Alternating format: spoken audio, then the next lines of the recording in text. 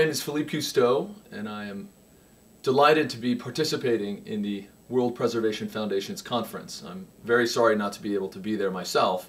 Actually, I have a huge affinity and love for the United Kingdom, having spent my university years at the University of St Andrews in Scotland and a lot of time in London and throughout. So very sorry not to be there in person, but delighted nonetheless to be able to participate. They asked me to talk a little bit about the oceans, and of course the oceans has been part of my life growing up and part of my family's legacy for over 3 generations. The oceans, for those of us that work in ocean conservation, often feels like they're neglected, to say the least, despite the fact that oceans cover over 70% of this planet, that they are the life support system of this planet. Oftentimes I think people ignore their importance. And specifically these days we are seeing massive changes happen in the ocean that are alarming, to say the least. We know that climate change is causing elevated sea surface temperatures. It's affecting the melting of the ice caps up in the Arctic. It's affecting currents, changing how the Arctic, which essentially the Arctic Ocean is the air conditioning unit of this planet. It's radically changing the Arctic. I've been there, I've been diving, I've been drilling the ice, I've been exploring this as an issue for many years. And the Arctic is heavily impacted by climate change. But climate change is also affecting currents, climate, regional climate, rainfall, weather patterns around the world. But it's not just climate change that is affecting the oceans.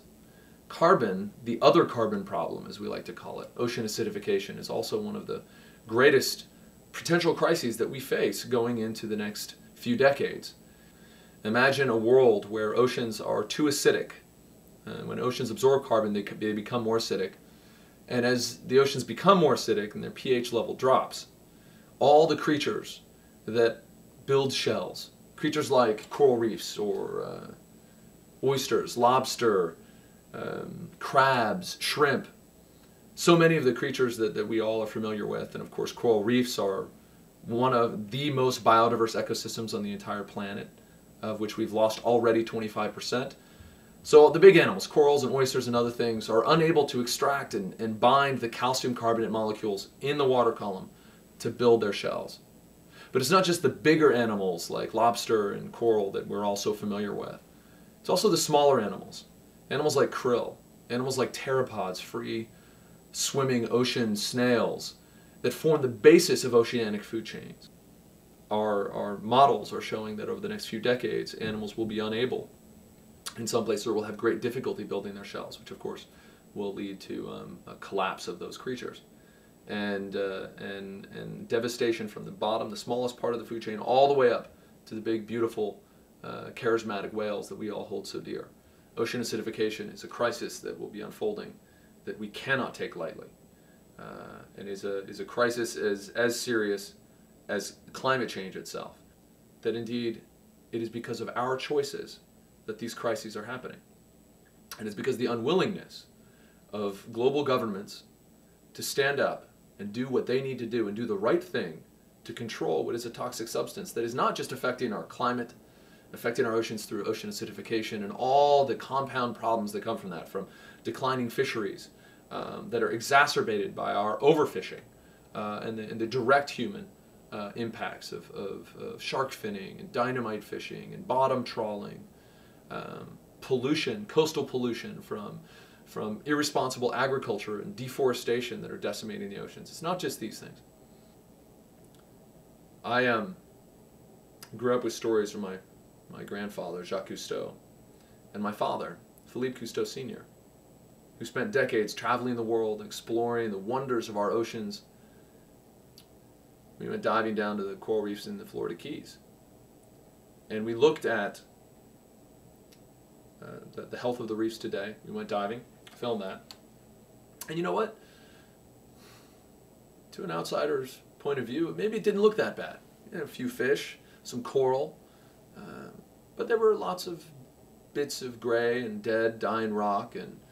And when we put that footage side by side with footage from the late 1980s, It brings tears to your eyes to see the change that has happened in that time. And that's what we have to remember, is that with the perspective of a few years or even a few decades, we see how the world has changed. But that is the drop in a bucket compared to how much the world has changed over the last 50 to 100 to 150 years. And when I go back and see places like the Florida Keys in 20 or 30 years have destroyed, when I remember my grandfather's stories diving in the Red Sea and the Mediterranean back in the 1940s and 50s, one of the reasons that he was so inspired to start his campaigns for conservation in the 1960s, when they really started to get going, I remember him telling me it was because, having been diving there in the 1940s and going back in the 1960s, during that period of time, he saw such a change. He was devastated. And now, if we looked back at the 1960s versus today, the change is stunning even more. So I urge all of you to understand and to remember the urgency of these issues. As I said, world fish stocks are collapsing. Every year, new species disappear, virtually from a commercial perspective, and in many cases become extinct. We kill 70 to 100 million sharks a year, primarily for shark fin soup, and that sharks provide an incredibly valuable, pricelessly valuable resource and role in the health of our oceans. And without healthy shark populations, entire ecosystems begin to degrade and collapse. Shark populations collapsing, global fisheries collapsing. 25% of our coral reefs are already gone, with scientists estimate another 25% to disappear by the middle of this century. Coral reefs, if anyone in the audience has ever been to a rainforest, coral reefs are amongst the most, if not the most, biodiverse ecosystems on the planet. Now, people oftentimes think that it's rainforests. Indeed, it is coral reefs.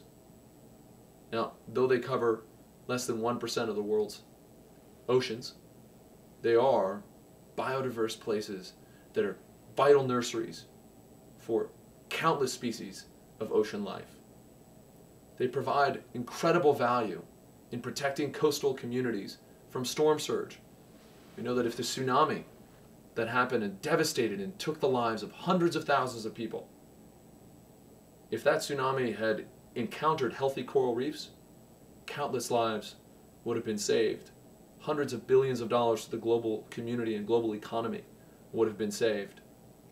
We destroy the environment at our own economic, social, humanitarian loss.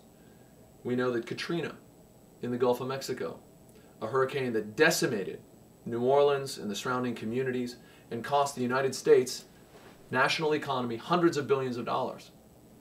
We know that healthy wetlands along the coast of Louisiana, dozens of square miles of which have disappeared in the last few decades, in large part because of channelizing for economic growth, in large part to provide space and area and access to servicing platforms for oil rigs, for economic growth. Well, those wetlands that have been lost could have absorbed all or most of the storm surge that overwhelmed the dikes and levees of New Orleans, killed thousands of people, ruined the lives of hundreds of thousands of people, and cost this country not only hundreds and hundreds of billions of dollars, but an irreplaceable national heritage and culture and treasure. That's the cost. The true hard cost to our economies. The true hard cost to global economies that can't afford not to do the right thing in this economic crisis. This global economic crisis that is now being used as an excuse to not act. Ladies and gentlemen, we have to act. We must act. And act now. My grandfather had a saying, and I'll leave you with this quote from him. And again, thank the World Preservation Foundation and all of you attending this conference for your commitment and dedication to these issues.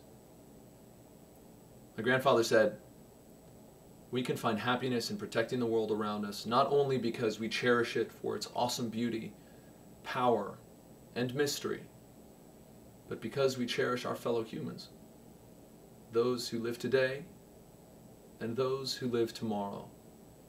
Human beings who, like ourselves, will increasingly depend on the environment for happiness, health, and life itself. Thank you.